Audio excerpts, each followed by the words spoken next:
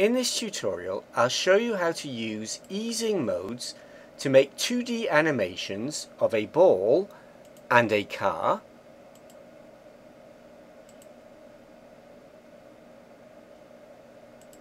Press X to delete the cube, select the lamp, press X to delete it, select the camera, in the object menu clear location, in the object menu clear rotation.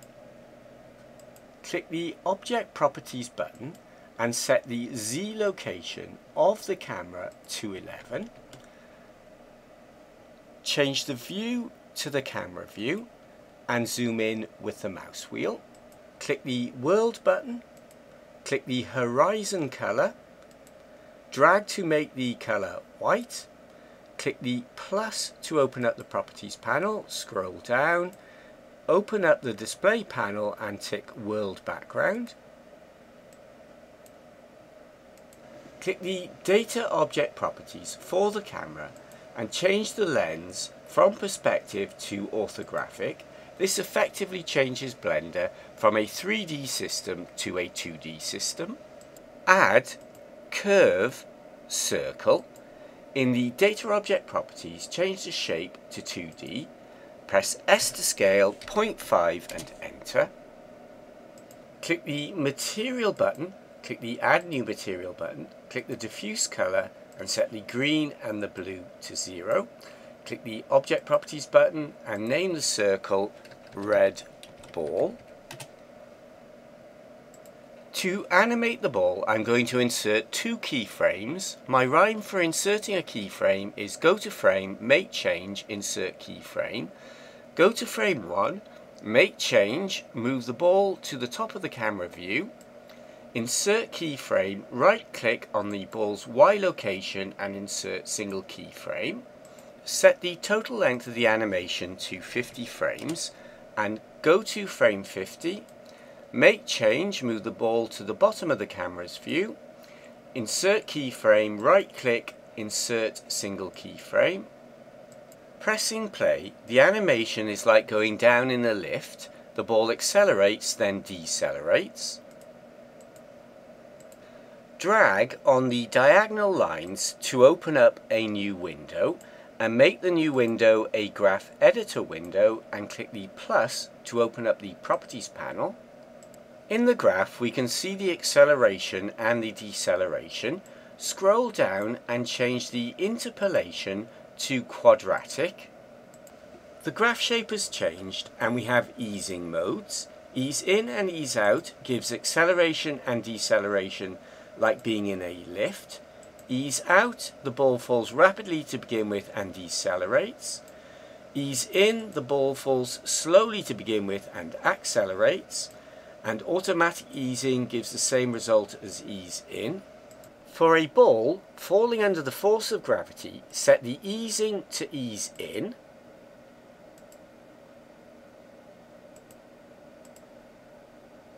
I will come back to the ball, but next I'm going to look at easing modes with a car. In the outliner window, click the eye icon to hide the red ball and change the graph editor window into a UV image editor window. Open an image of a car. If you want to use my image, download the file from my website. Add Mesh Plane. I'm going to map the image file to the plane. The most important thing when mapping is that the ratio of the width to the height is the same.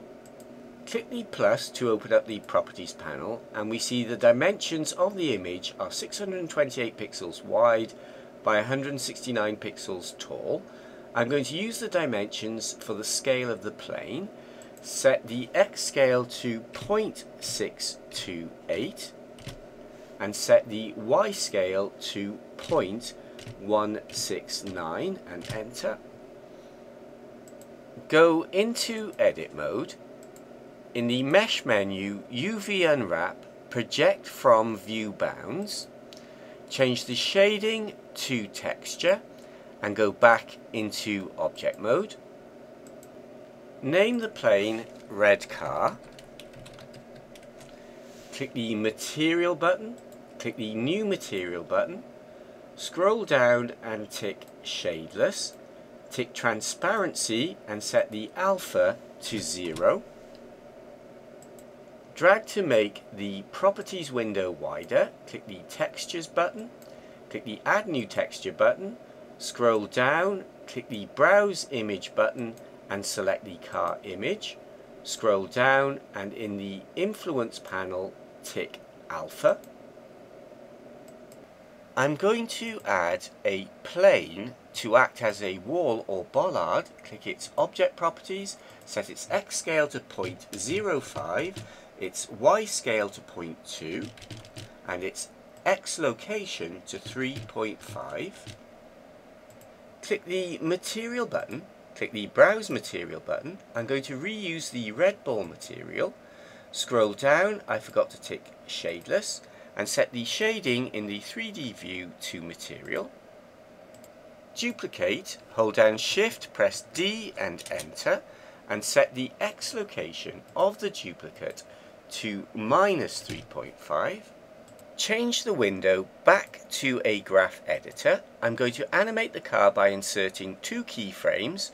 Go to frame 1, make change, use the tip of the red arrow to move the car back.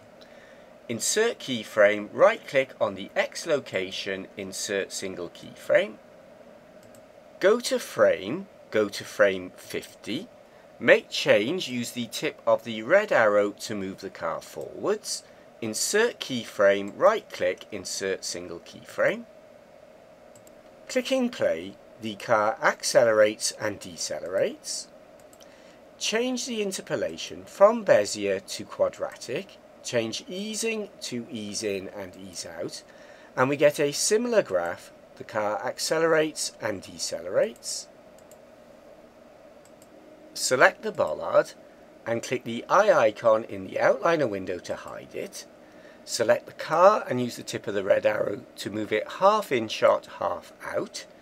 Right click on the X location and replace single keyframe and change easing to ease out. Clicking play, the car comes into shot and brakes. Click the eye icon to unhide the bollard. Use the tip of the red arrow to move the car forwards. Right click on the X location, replace single keyframe. Select the other bollard and click the eye icon to hide it. Go to frame 50, make change, move the car half out of the shot. Right click on the X location and replace single keyframe and change easing to ease in. Clicking play, the car accelerates and drives away. I'm going to look at easing modes one more time with the red ball. Hide all the objects except for the red ball. Zoom back with the mouse wheel. Go to frame 1. Make change. I'm actually moving the ball down using the line of the green arrow. And move it across using the tip of the red arrow. Insert keyframe. Right click on the X location, insert single keyframe. Right click on the Y location, replace single keyframe. Go to frame 50, make change, set the X location to 0 and use the tip of the green arrow to move the ball to the top of the frame. Right click on the Y location and replace single keyframe. I'm not going to insert a keyframe for the X location. Set the total length of the animation to 100 frames. Go to frame 100, make change, use the tip of the red arrow to move the ball across and the line of the green arrow to move the ball down. Right click on the X location, insert single keyframe. Right click on the Y location, insert single keyframe. Clicking play, we get an interesting animation, but what I want is a ball being thrown into the air and falling under gravity. Selecting only the X location keyframe, the motion of the ball in the X direction will not be affected by gravity. Ignoring wind resistance, its motion will be linear. In the graph editor window, zoom back with the mouse wheel and pan Control and mouse wheel.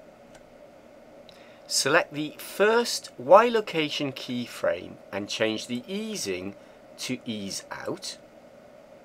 Select the second Y location keyframe and change the interpolation to quadratic and change easing to ease in. Clicking play, you get a normal trajectory that you would get with gravity. That's the end of the tutorial. I'll put the finished file and the image file for you to download at my website. Click the link or the eye icon. If you'd like to subscribe, click the link or the stick man. Thanks for watching and goodbye.